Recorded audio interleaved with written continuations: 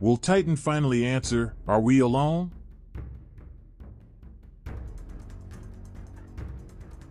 While this small icy world gives plenty of reasons to believe why we could, and should, find life within its watery depths, it turns out our solar system is home to a myriad of places where we might find life.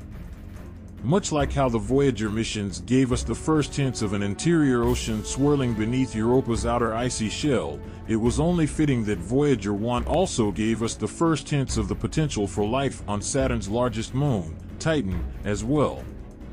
Titan is fascinating because it is so far away from Earth, so cold, and made of such different materials on the surface that it should be impossible to understand, says Dr. Yanni Raidbaugh, a professor in the Department of Geological Sciences at Brigham Young University whose research focuses on Titan. But we find that Earth-like landscapes are there in abundance: rivers, lakes, mountains, windswept deserts, and my favorite, giant dunes like in the Sahara Desert.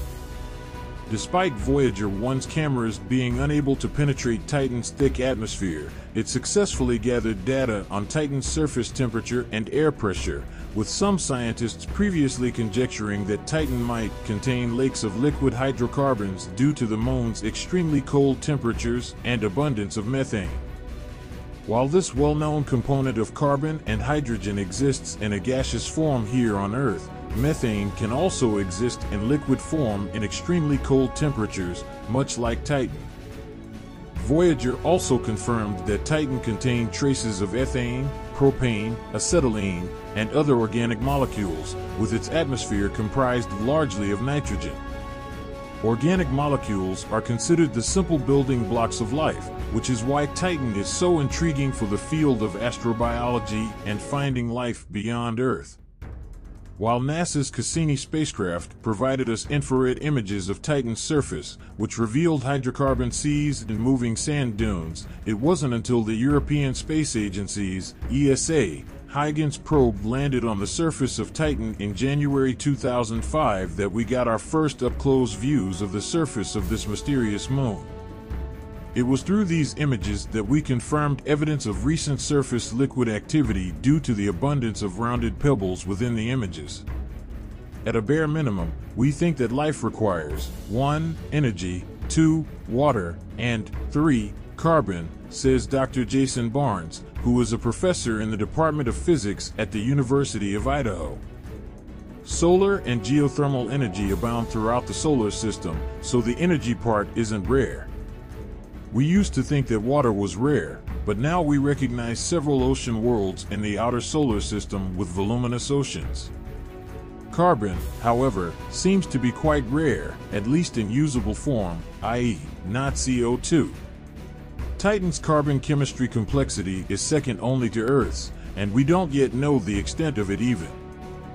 Both NASA's Cassini and ESA's Huygens probe gave scientists a treasure trove of data about Titan to pore over for years to come, but it's NASA's upcoming Dragonfly mission that promises to be the real game-changer in the hunt for life on Saturn's largest moon.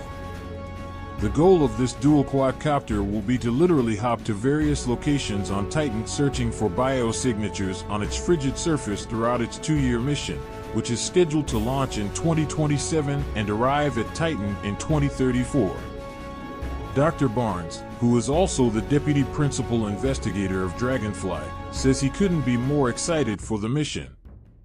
"It's going to be an adventure of a lifetime," he says. Dragonfly's biggest contribution to our knowledge of Titan's habitability will come from our measurements of chemistry.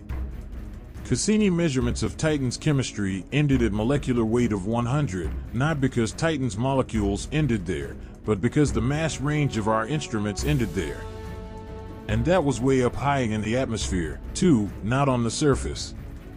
So, Dragonfly will land on the surface and ingest both 1. Organic sediments, and 2. Water ice. Together, we hope to learn how far organic chemistry has progressed on Titan, and indeed whether it has progressed to the point of prebiotic chemistry or life itself. With the Huygens probe sitting frozen on Titan's surface, its batteries having lasted for only 90 minutes, and Cassini intentionally burning up in Saturn's atmosphere at the end of its respective mission in 2017. For now, we wait for Dragonfly to lift off into history.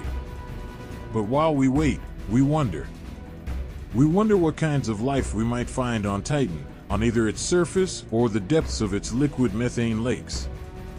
Because Titan contains all the right molecular ingredients for life, coupled with the presence of solar or internal heat energy and liquid water from volcanoes or impact craters, it may just be the perfect place for life to have formed, explains Dr. Raidbaugh.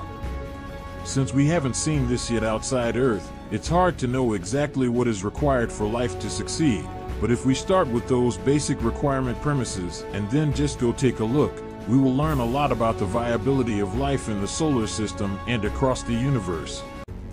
And with this, we wonder if Titan will finally answer, are we alone? Titan is the only moon in the solar system to have an atmosphere, making it a particularly interesting and intriguing research prospect for scientists. As this atmosphere has an aerosol layer, a layer of tiny, brown, suspended particles of hydrocarbons called tholins, at a height of 200 to 300 kilometers, and a high proportion of methane in its predominantly nitrogen atmosphere, it is impenetrable to telescopes and cameras relying on visible light. In over 40 flybys of Titan, the Cassini-Huygens spacecraft managed to see the surface of the moon with its radar experiment and an infrared camera. By the end of the mission, the Cassini orbiter had completed a total of 127 flybys of Titan at various distances.